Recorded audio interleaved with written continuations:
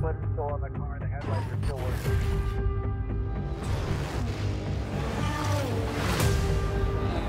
Sur la ligne de tête numéro 8 en 3 minutes 28 secondes 746.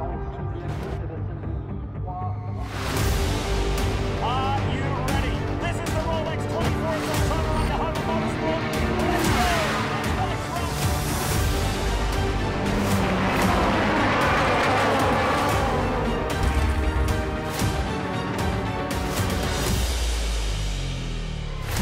Let the show begin. Lamborghini was born out of a challenge and has been mastering challenges ever since. We strive where others would give up. We only start to work where others would stop. The efforts of the Lamborghini team have always been based on hard work, passion, and humility. That's the Lamborghini way. We inspire each other every day to give our best and to improve even beyond what we thought possible. I clearly remember the day Lamborghini officially put the wheels on a track 15 years ago. There were just a small number of cars on the grid.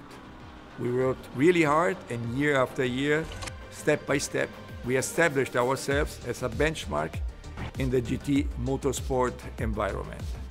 Now we are ready for what is our biggest step into the future of motorsport, measuring ourselves against the best manufacturers in the world.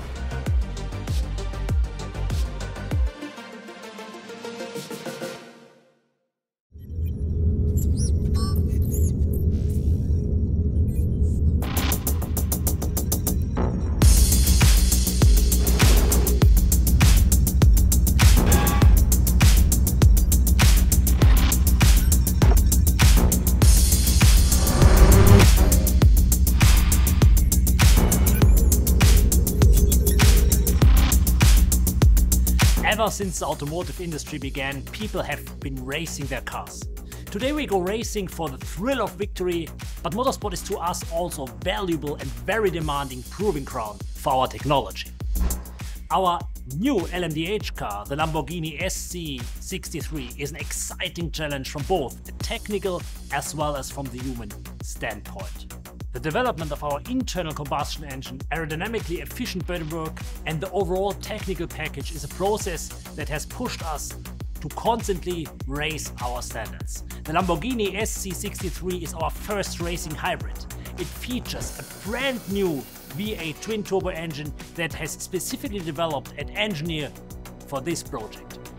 By regulation, the maximum power output is 680 CV. As the maximum power output is regulated, our development team of engineers have been focused on increasing the efficiency, drivability and performance strategies of the entire power unit, including the hybrid system by regulation. Now it's time to put the wheels in motion, literally on track, in order to be ready and competitive for the 2024 season. As we develop our LMDH car, we are also mindful of the technology transfer opportunities in the future. We will take our learning experience from motorsport and apply them where possible to our future production cars.